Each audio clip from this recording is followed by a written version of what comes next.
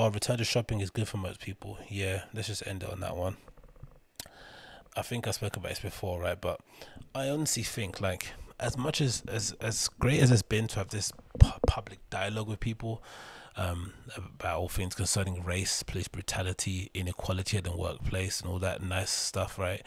I think it's going to be pretty good to see things sort of return to some semblance of normality. People going out to bars, people going to meeting their friends, extending their bubble of communication or contact. People going out to shops and buying shit, having a bit of retail therapy, to ease their woes. People need that.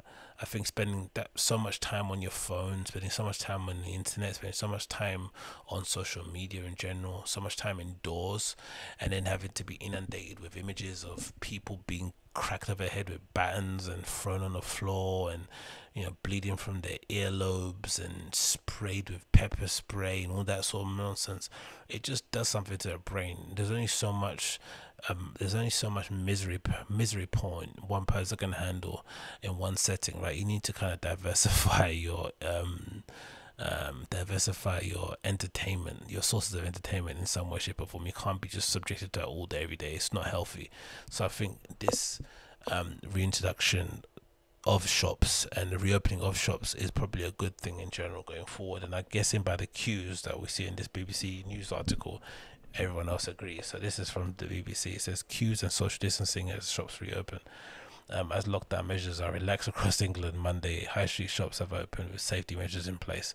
And this is a queue outside Nike Town of all these young lads queuing to go buy, I don't know, an assortment of Nike goods, some rentable scooters out here in the front. Yeah, so all these kids that would have been spending their time, maybe looting or ransacking the streets, or buying items, or just generally distracting themselves, which is a good thing. And then you got the same thing with all the mums and girls shopping for their essentials in Primark. Primark done a really cool thing where they've kind of essentially closed all the change rooms, so no changing rooms, loads of points of places where you can get some hand sanitizer and all that good stuff.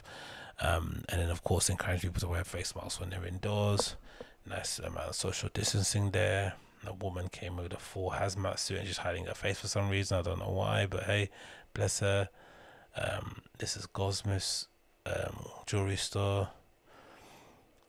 I think this might be one of the best and worst times to work in retail. The best because you've got many people coming into the store, so there's not, they're not gonna fuck up your stock. They're not gonna fuck up your, what do we call it, your standards, right?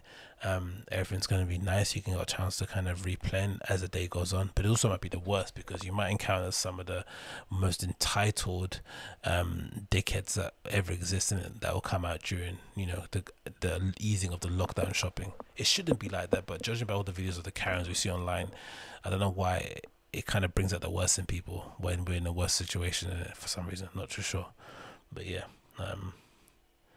Lovely lady here with a visor that I'm going to be wearing this weekend, or the weekend I decide to go out. I'd love to see that there. Tough Tarts in Brighton as well, doing the same, doing the damn thing. So I guess for business owners, it must be really nice experience to be able to go back again and reopen your store, right? Your livelihood, that you essentially be able to put food on a plate for your family. A girl here sticking her tongue out, being a mess. More pictures of people queuing, shopping. And again, I would have thought, if you'd have told me during the lockdown people would be going out queuing to go Primark, I would have been like, those guys are dumb nuts, losers, idiots. But now I've completely changed my mind. I think people need a bit of respite from the craziness of the world that's going on at the moment, right? Global pandemic, global race wars. The last thing we need is concentrate on that again. We need to go out and just kind of touch and feel people again. Some people need it. I don't necessarily, but I think some people do need it. They need that respite. And again, another ominous picture. Take care and stay safe. And this woman's really suspicious looking at the camera. Waterstones. It's funny though, right? Look at the difference between Primark at the top or over here, right? Hazmat. Look at a queue, and look at the Waterstones queue. There's hardly anyone there. There's like 1, 2, 3. Let's say they're a family. 1, 2, 3, 4. 4 people in a Waterstones queue. Cute, isn't it? What is this one? What is that? People go to the zoo. I guess if you've got kids at home in it, you need some respite as well. And then another image of another market. So yeah, good to see everyone back out again, enjoying the English Sun, and the shops.